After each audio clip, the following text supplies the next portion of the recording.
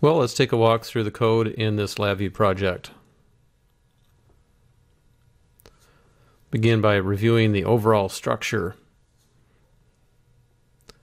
In PC main, we have a number of network published shared variables. Some of these are for reading, and some have their access mode set to write. The stop button is writing to this particular shared variable, and either the stop button condition or an error condition causes PC main to stop. Let's look at RT main. RT main has a non-deterministic loop, that is a conventional while loop, and a timed loop, also known as a deterministic loop. Here we see corresponding network published shared variables that are communicating information from the PC main and then manipulating the onboard LED and onboard button. The stop button from the PC main is also used to stop both of these loops on RT main. The accelerometer value is read at a rate of 100 Hertz and then written to that published variable. Because this resides inside a deterministic loop, you must enable the RT FIFO option. This would be true of all of the variables inside the deterministic loop. The shared variable for stopping needs to be cleared after RT main has exited, so that way RT main can restart later. Let's place an existing variable that already exists inside the project.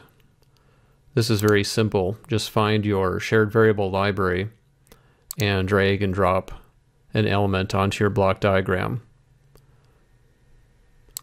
Right-click to select the access mode as either read or write.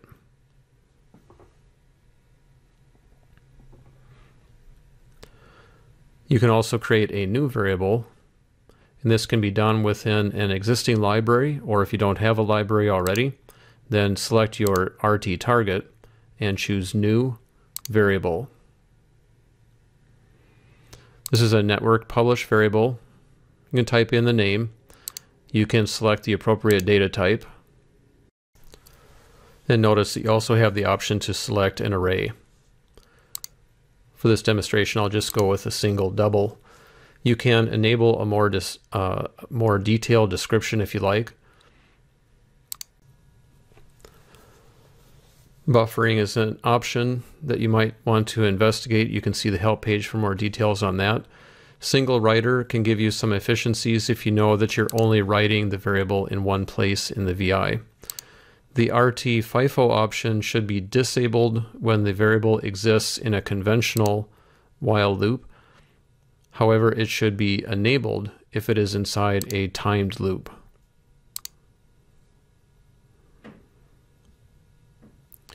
All right, you'll see that the default name is Untitled Library. Go ahead and select Save and then give a meaningful name to your library.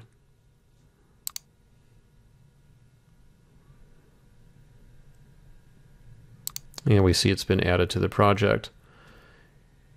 If you have an existing library that you've just created, you can then create more variables in a similar way that we just did before.